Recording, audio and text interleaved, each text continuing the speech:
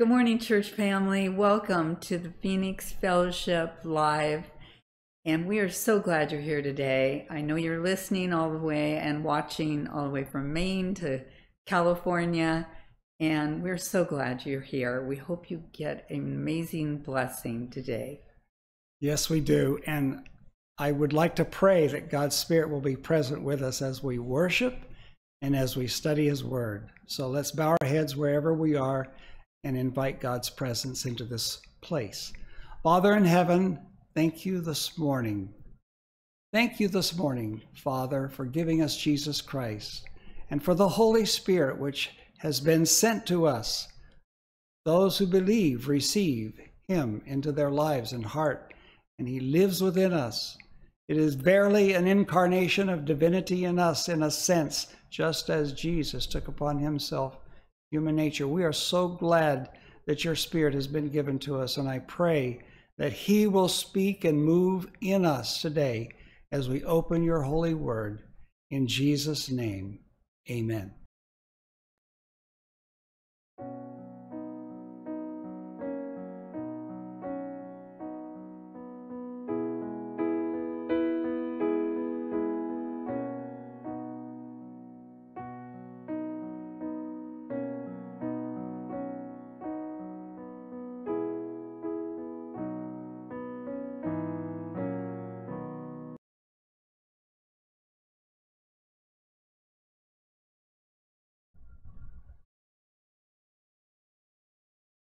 Good morning, boys and girls. Welcome. I'm so glad to see you all. Come up and sit on Grammy's quilt with me. We're going to talk about a creation that God made that I want you to guess, see if you can guess what the name of this bird is. This bird is an extremely intelligent bird. It bends twigs to make and use tools. Can you believe that? And it has a familiar call. Caw, caw. Can you guess what that bird is called? That's right. That's right, a crow. Crows have excellent memories. They can remember faces, and they are a large black bird, black in color, and they have a fairly significant beak. They're about 17 to 19 inches long, so they're a good sized bird. Crows have a relative of theirs that you have also probably heard of, and it's called a raven. And ravens can be told the difference between them is not big, but you can recognize it if you know.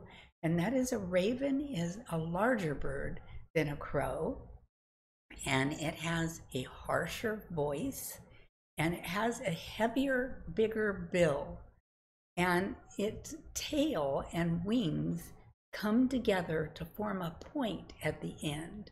Whereas with a crow, the tail is fanned out when it flies, and you can see that very distinctly. Crows are monogamous. That means they have one mate their whole life, and they both the male and the female, care for the young in the nest. Now, crows are smart. They can solve problems that are up to like a 5 to a 7-year-old human. Wow, that's probably as old as some of you are. Crows hold grudges.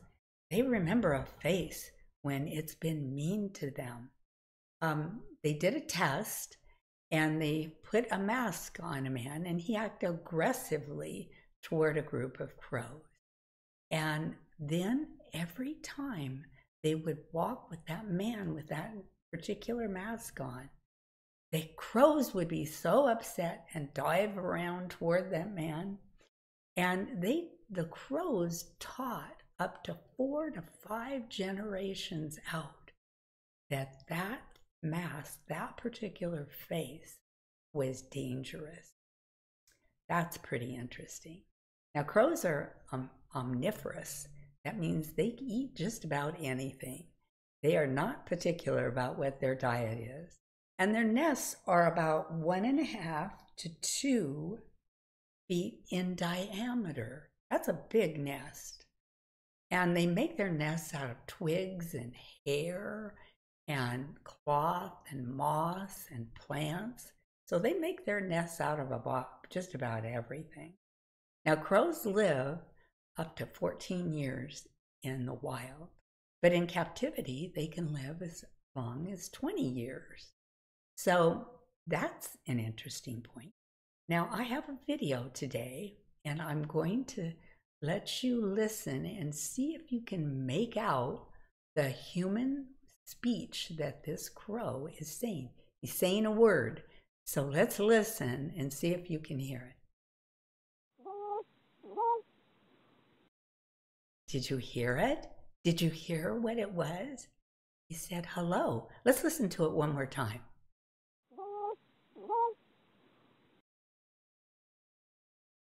Okay, you could hear it. He said hello. That's because he was trained to do that. Crows have clutches. That's what their their eggs are called, clutches, and they have 3 to 9 eggs in a clutch. And crows do some of the most interesting things. I think they're my favorite bird. Crows do something very interesting with nuts. They fly to a signal, a regular stop signal with a light, and they will drop nuts on the pavement and wait for the cars to roll over them. Then they wait for the light to turn red, and they will swoop down and get those nuts. They didn't have to do any work, just dropping them there. Is that not smart, but so intelligent? God made crows to be intelligent. And, you know, we can learn so much from that. We can use our intelligence for good or for bad. All the days of our life, we make those choices. And I think God wants us to use our intelligence for good and to be loving and kind and thoughtful and gentle. Let's do that today, and let's don't forget about the crows and what fabulous birds they are that God made. Let's pray together. Father in heaven, I thank you for the crows, and I thank you for the children listening to my voice. Bless them, Lord, each one, I pray. In Jesus' name, amen. Thank you so much for being here today. So good to see you. See you next week.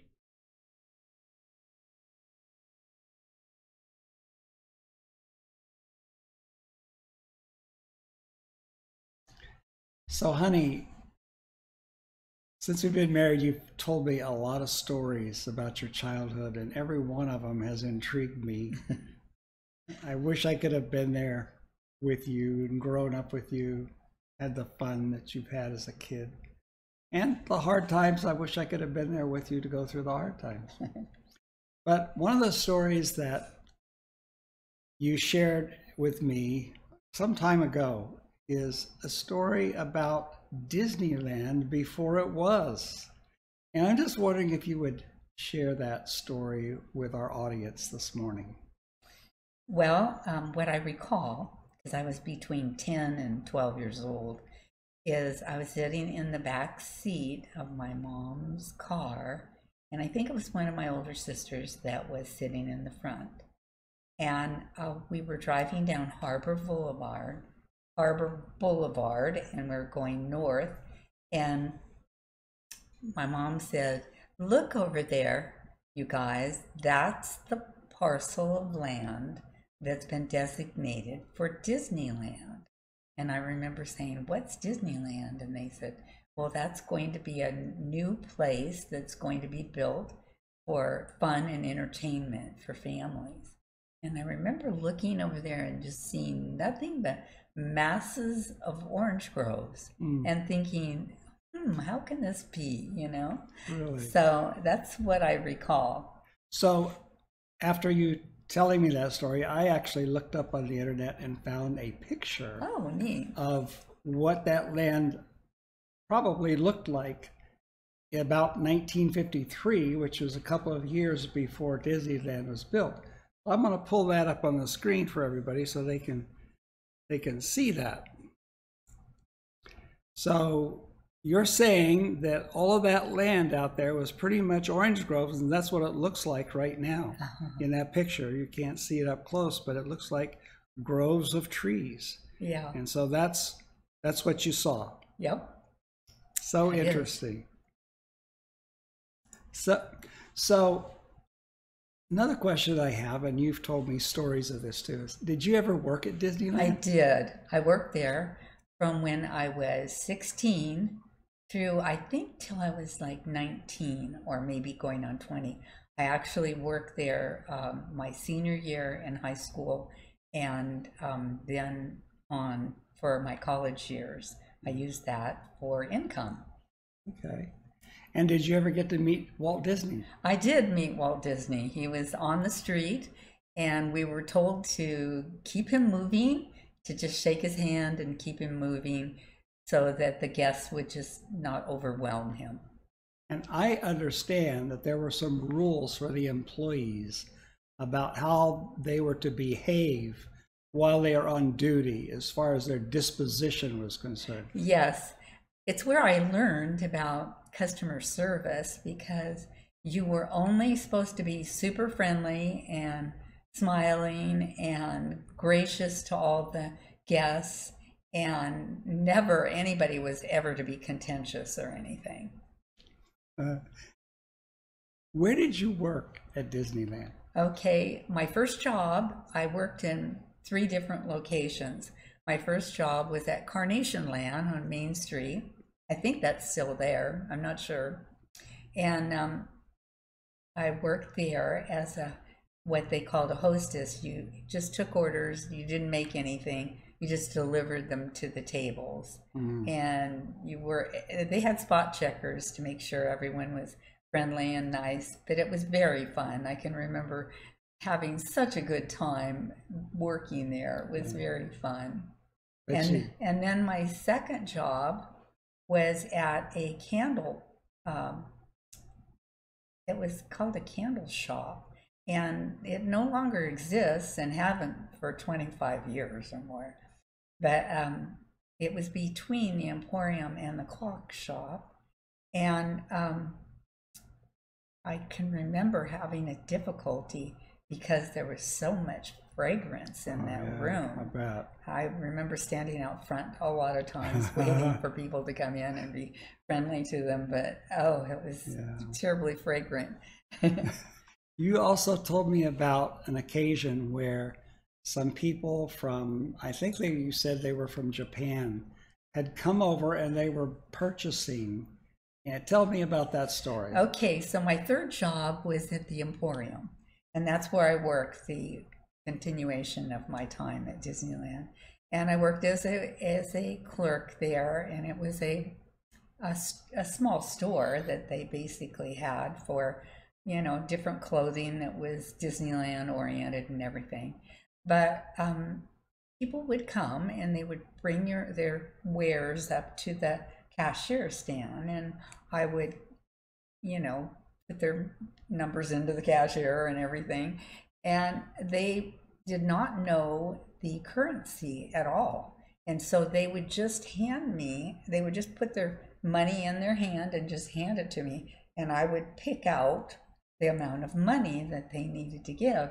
So there was a lot of honesty that needed to be going into that job, because people just weren't aware of the currency at all. Yeah, and there was a lot of trust that they put in you when they did that. Oh, yeah. I mean, but everyone was so kind. I never had anyone that was contentious or irritable or anything.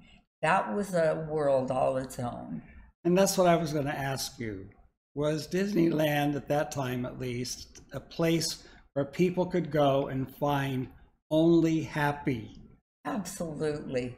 That was one of the in their initial interview, they wanted to let you know you had to have the kind of disposition that was friendly and outgoing and, you know, kind to people, because they wanted to portray a not a realistic picture, but they wanted the best picture they could portray of humanity there. It was supposed to be magical and fun and enjoyable for everyone. And isn't that what Disneyland has always been? Magical. Like, I know the park that Disney built in Orlando, Florida, is actually called Magic Kingdom.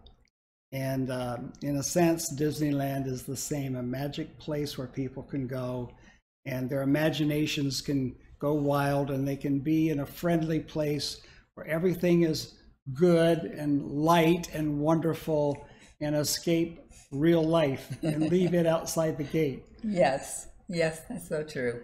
Well, I wish I could have known you then. I love you so much, Sammy, and you have carried with you into our relationship all those sweet traits of graciousness and warmth and courtesy and honesty. And I just want our church family to know that there is a place where we can go even today where those conditions exist. There is a place. And that's what I want to talk about this morning when we actually get more into the sermon today. So thank you so much, my love, for sharing this experience with me first and now with those who are listening. Thank you, honey. Thank you so much.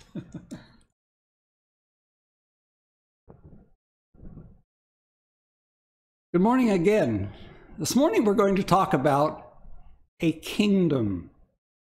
A kingdom, a literal place. I'm going to take you to a place that the Bible talks about, a kingdom. We recently, just a few minutes ago, talked about a couple of kingdoms here on earth that are magical, Magic Kingdom and Disneyland, a place where people like to go, particularly children, to find fun, and it's a happy place.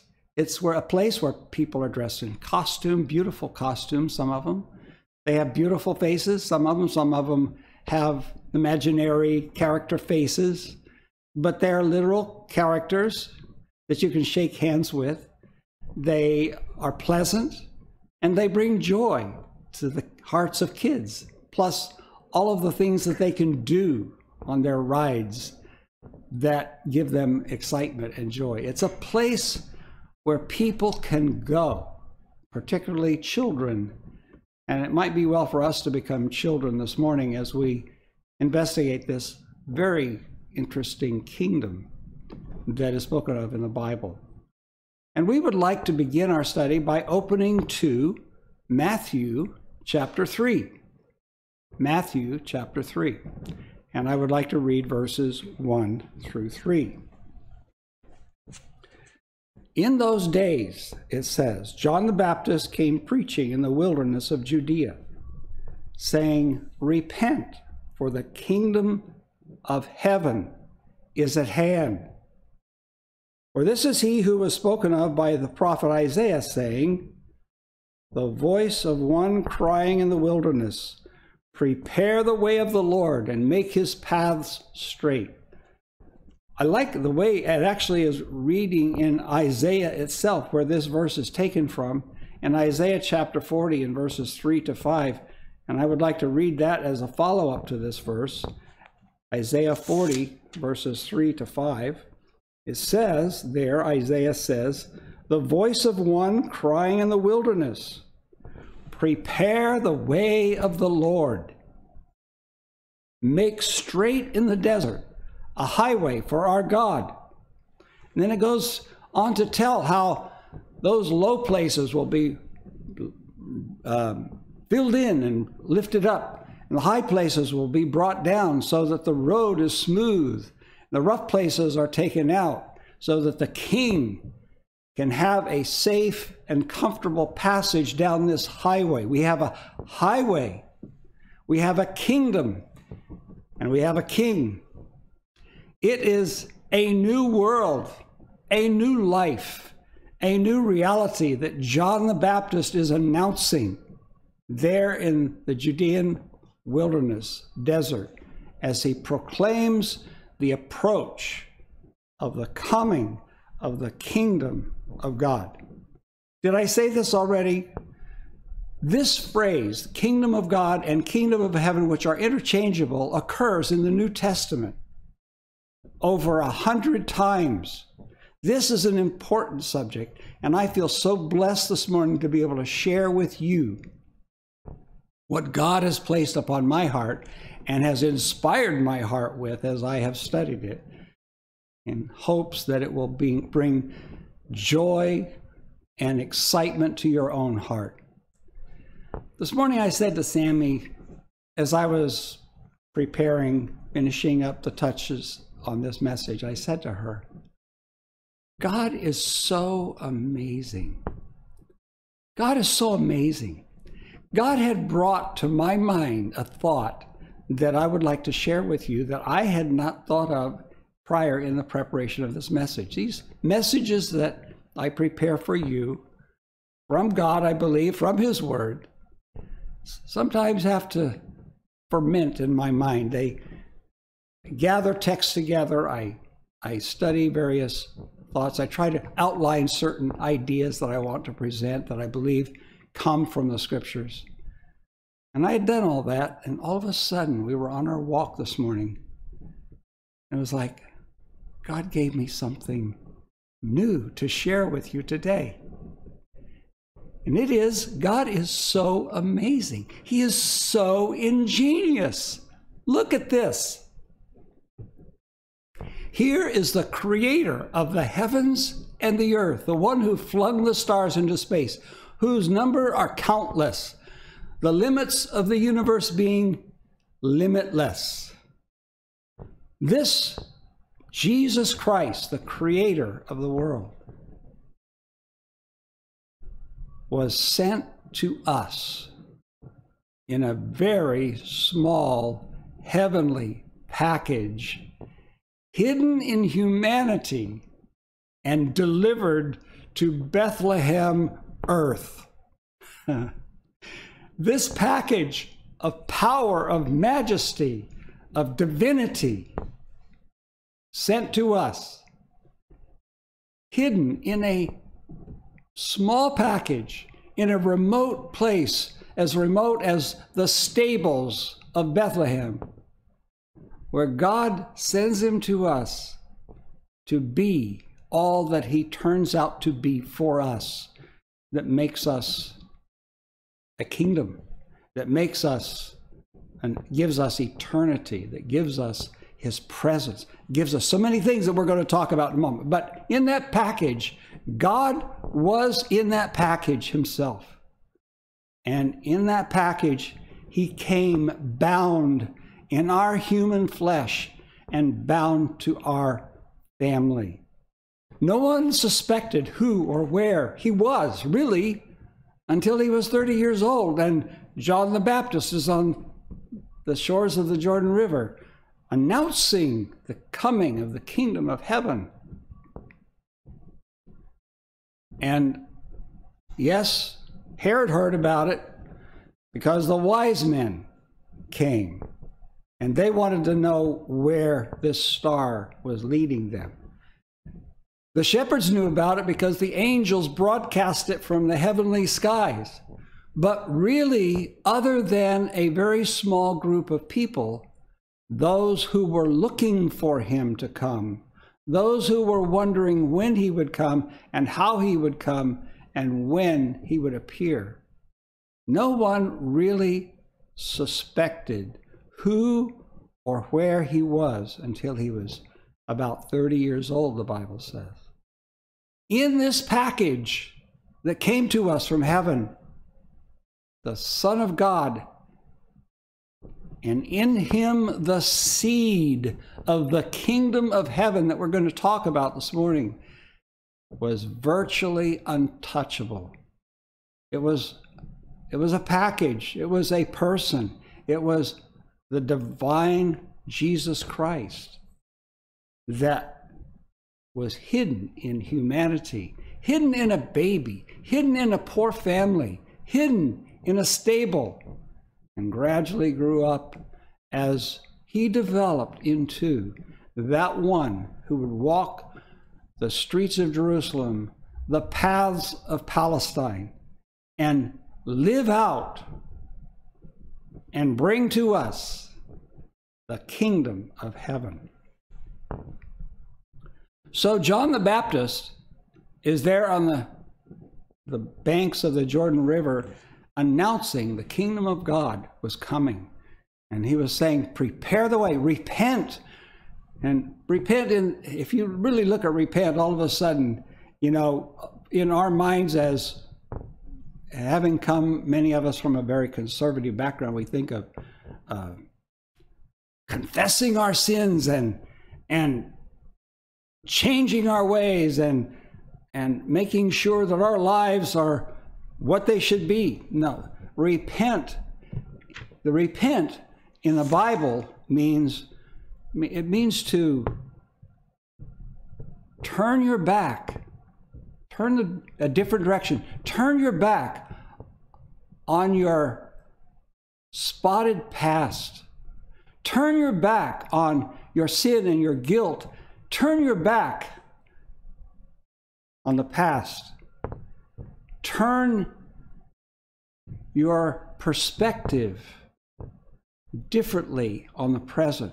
Change your perspective on the present, which I hope you will do this morning, and look toward a future in the kingdom of Jesus Christ here on earth, and an experience with him that will bring new joy, new happiness, new excitement, new blessing to your life. That's what it was to repent. Turn your back on the past, change your perspective of the present, and look to the future with Christ. So he's proclaiming this on the banks of the Jordan, but that's in Matthew 3, verses 1 to 3. If you just go into the next chapter, chapter 4, guess what we see? Chapter 4, it says, now when, verse 12, chapter 4, Matthew 4, verse 12, Matthew, now when Jesus heard that John had been put in prison, he got thrown in prison for this. No wonder. He was proclaiming the kingdom of heaven in a kingdom of darkness. And that's always what happens. The kingdom of heaven and the kingdom of darkness are in juxtaposition of one another. And there is a contrast and often animosity from the kingdom of darkness for the light that is coming in the kingdom of heaven. And so John is thrown into prison. And it says when Jesus heard that John had been put in prison, he departed to Galilee. He went to Nazareth, the next verse says. And in Nazareth, they kicked him out. He was reading in the temple that Sabbath morning. And he was applying a prophecy of Isaiah to himself about being the one who was to come, the Messiah, to heal the brokenhearted, to open the eyes of the blind, to open the ears, as it were, of the deaf, spiritually deaf, to release the captives. These things happened there in Nazareth after he had left the Jordan area, and he went up and they kicked him out. So where did he go? The next verse says, he went to Capernaum, which is by the sea in the regions of Zebulun and Naphtali, that it might be fulfilled, which was spoken of by Isaiah the prophet. It's always following a fulfillment of prophecy. Like Jesus' life was a life of fulfilling the prophecies of the Old Testament. And in Isaiah, it says, the land of Zebulun and the land of Naphtali, by the way of the sea beyond the Jordan, Galilee of the Gentiles, the people who sat in darkness have seen a great light. And upon those who sat in the region and shadow of death, light has dawned. Jesus was there to bring light to the darkness, to bring the kingdom of heaven into the environment of the kingdom of darkness. He came to do that. In fact, we'll read this text toward the end of our message today, but as he was standing before Pilate, Pilate said, "Are you a king?" Jesus said, "For this reason I was born." He told Pilate that at his trial. So in verse 17 it says, now John the Baptist was preaching. Now we find in 17, from that time Jesus began to preach and to say what?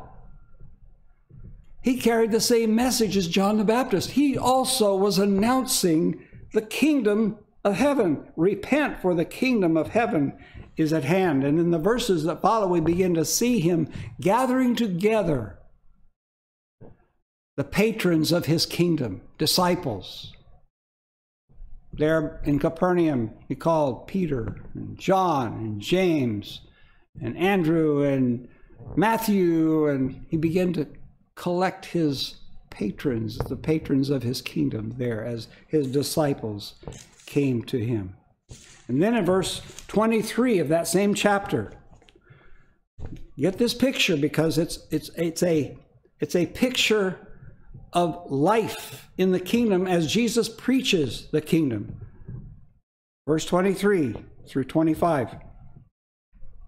And Jesus went about all Galilee, teaching in their synagogues, preaching the gospel of the kingdom. What is it that's going to be preached to all the world before Jesus returns? The gospel of the kingdom. And healing all kinds of sicknesses and all kinds of diseases among the people. Then it says, and that's connected, that's part of kingdom life, the presence of God in this earth. His kingdom in this earth brings healing of disease. It brings light to the blind, eyesight. It brings hearing to the deaf ears. It brings hope to those in darkness.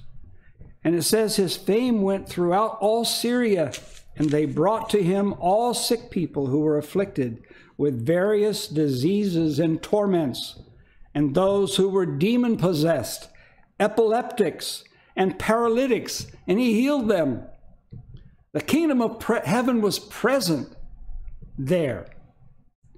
And it says, great multitudes followed him from Galilee and from Decapolis, from Jerusalem, Judea, and beyond the Jordan. Jesus had followers. They were gathering to him like multitudes. How about the 5,000 that he fed as he was teaching on the hillside overlooking Galilee? 5,000 men. Plus women and children. Who knows how many were there that day?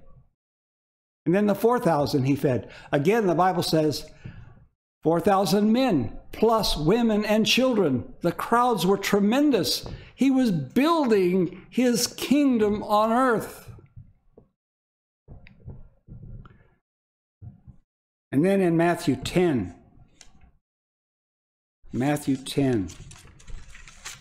we have Jesus sending out the 12.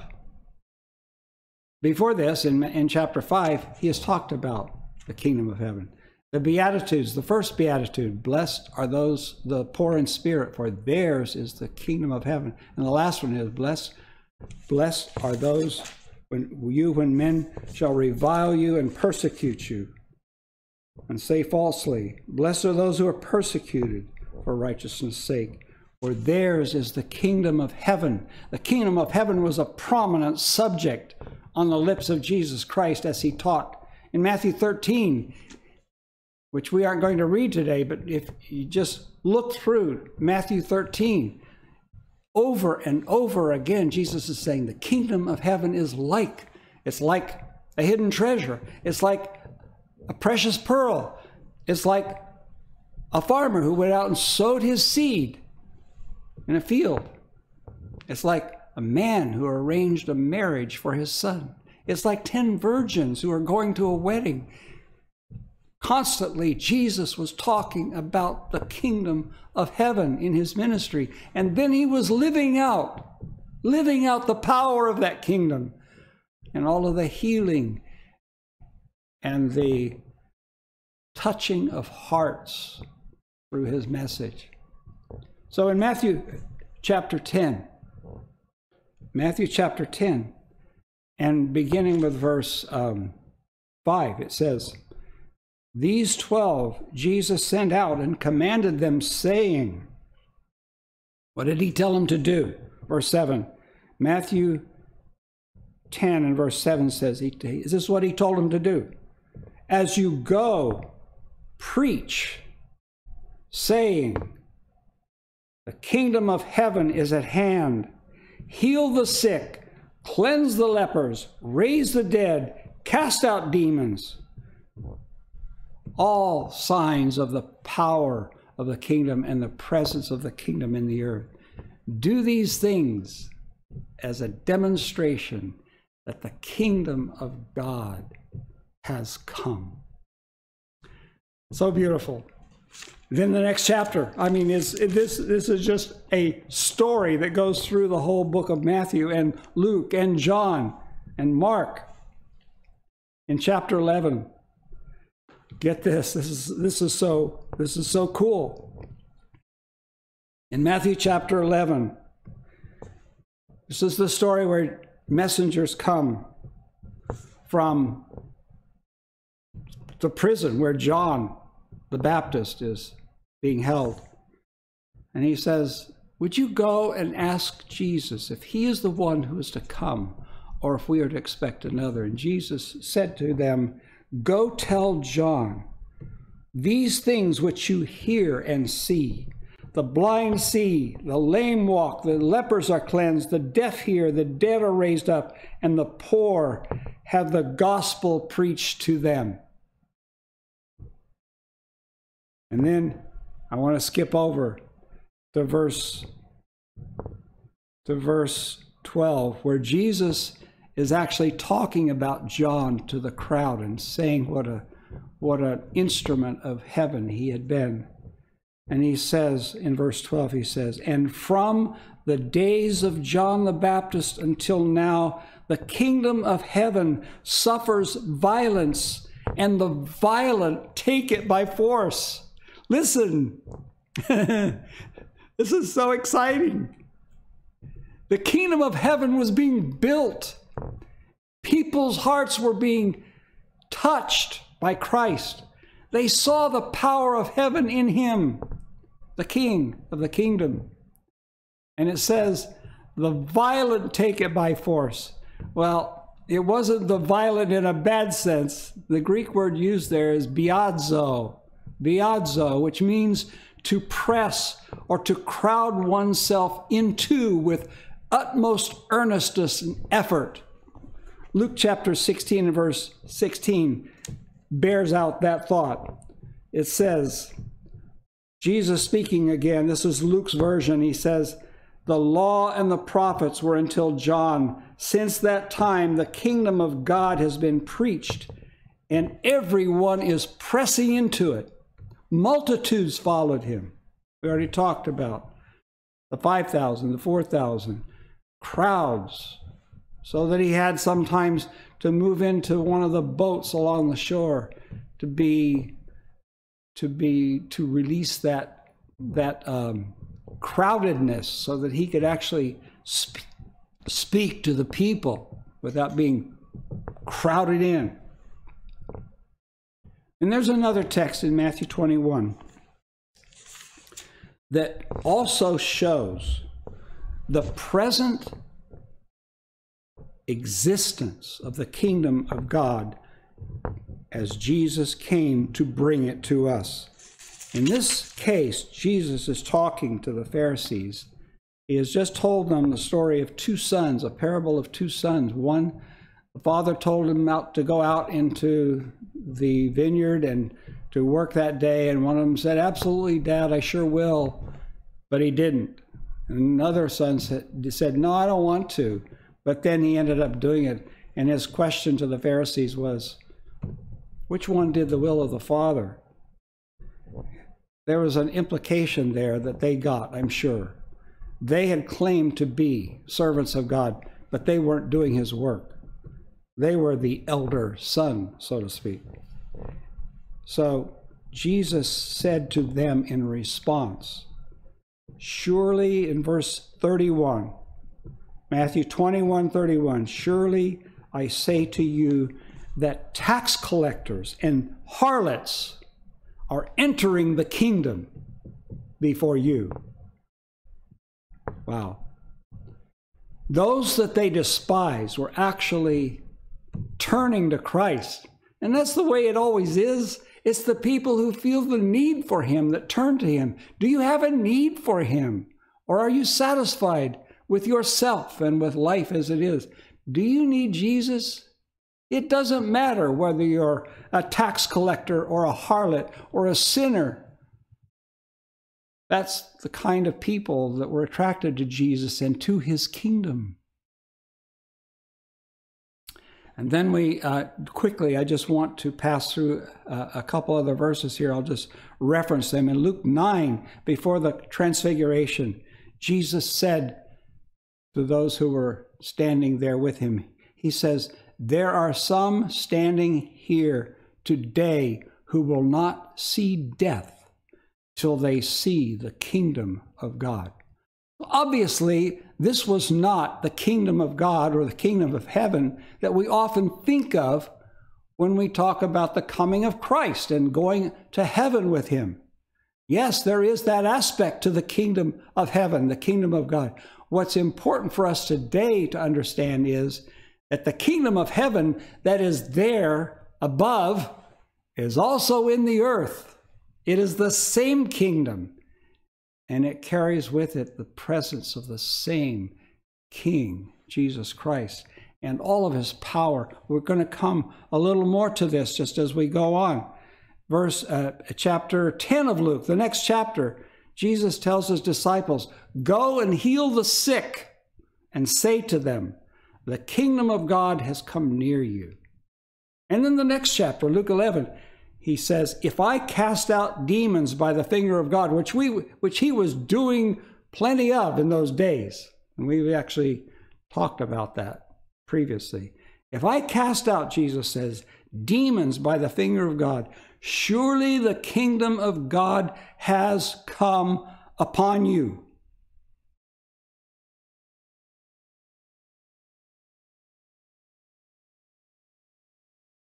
There's one more verse that we have not read that I want to take you to. And it's Luke chapter 12.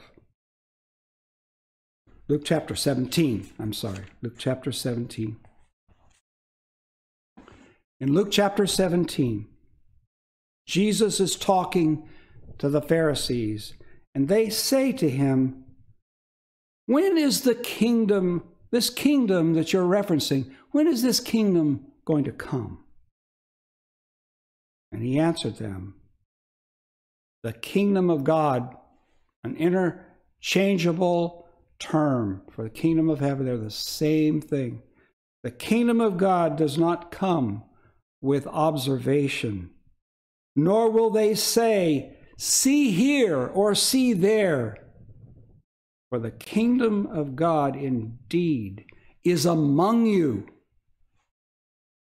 And another way of saying that, and I just say it's the same, it's both. The kingdom of God, Jesus says, is within you. Jesus Christ, just before he went back to heaven, spent 40 days. It says in Acts chapter 1 and verse 3, he spent 40 days before he ascended to heaven for the last time. He spent 40 days with his disciples talking about, what does it say there? Things pertaining to the kingdom of God. He had established his kingdom on earth. He had established his kingdom here. He brought it here with him. And now he was instructing the disciples for 40 days.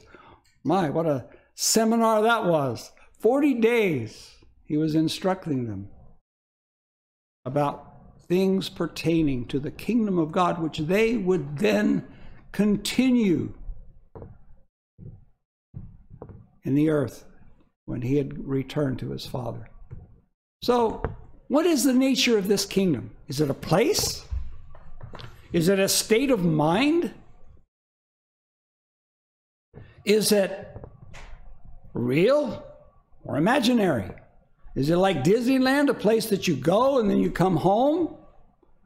Is it tangible? Is it something we can touch, we can experience? Is it visible?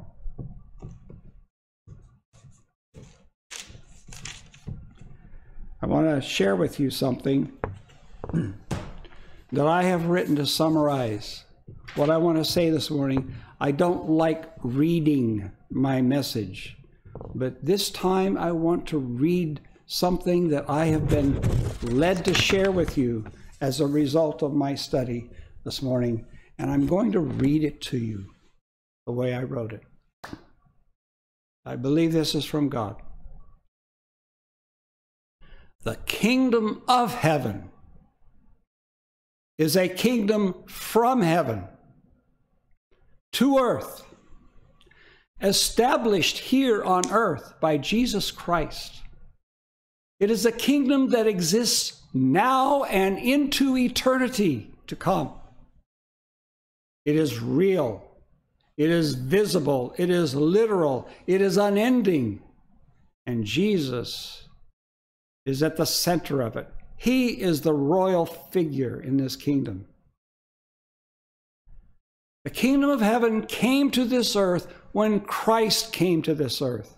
Its presence in the earth was demonstrated in his life, his teachings, his ministry, his death, and the cross of Calvary was heaven's flag planted in earthly soil.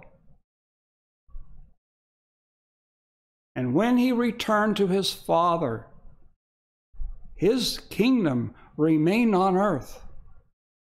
Hidden, listen to me, hidden, his kingdom remained on earth, hidden and protected from the forces of evil in the fortresses of the hearts of his followers, a kingdom against which the forces of hell will never prevail.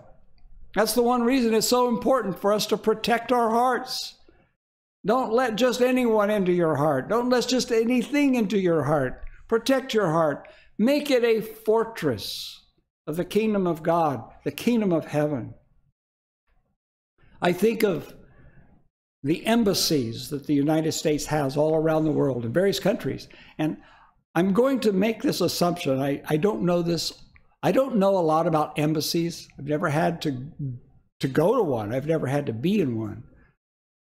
But my understanding of our embassies is that they are like a capsule of life of America in a compound, in a fenced-in, walled-in area that is protected from all of the forces that are outside, even in hostile forces. The American Embassy is a place of safety where Americans go during crisis to find safety. They are like a kingdom satellite. They are almost like a satellite of the kingdom of the United States, if you please. They are a satellite in which life is protected and safe. And the principles of our American system are honored and kept safely protected within their walls. I like to think of the kingdom of heaven like that. God has his embassies throughout the earth. You're one.